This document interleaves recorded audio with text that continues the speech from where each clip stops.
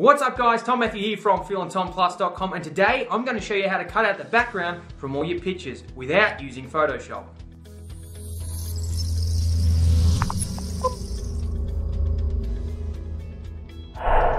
Okay, so here we are on clipmagic.com, and this is the tool that I use to cut out all the backgrounds from all my images without using Photoshop. And I'll leave a link in the description below so you can go and check it out. But all you have to do is go over here and click upload image and choose an image from your computer.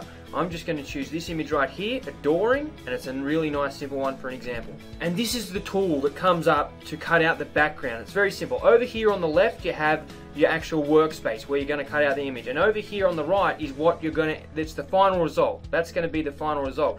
So all you have to do is use the green plus button up here to select the image that you actually want to keep. So I'm just going to go like this, nice and simply, and then you use the red little minus thing to choose the background that you want to get rid of, and bang, it just works as simple as that. And that's how easy it is. And over here on the right you can see how it's cut out the background really nice and easy and fantastically well. But here's the thing, this image has a clean white background and it has very defined and very easy edges. So what about a more difficult image?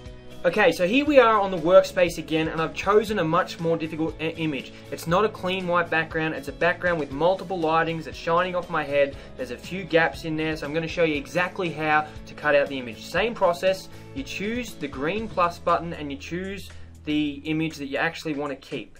So I'm just going to go over here, something like this. I'm going to get my arm in there, I'm going to get my fingers in there as much as possible, and I'm going to get my hand over here as well. And I'm going to try to go close to the edge where it's light. I'm just trying to select all the parts that I actually want to keep in the image. And now I just go over to the red minus button and choose the background that I want to get rid of. So I'm just going to go like that. It's clear. See how good it works? It's so much easier than Photoshop. Bang, I'm going to get rid of that as well. I'm going to get rid of this up here. And we just do the work. Patiently, patiently. Get rid of here.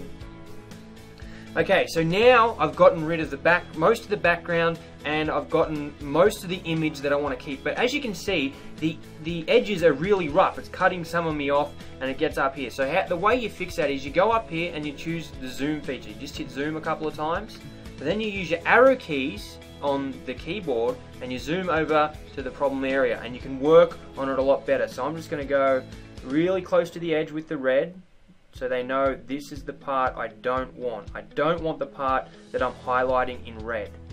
So I go close to the edge, I go back over to the green plus button, and I choose what I do want. And it'll adjust it. Now look at me, look how close I am to the edge now. Perfect, look at that.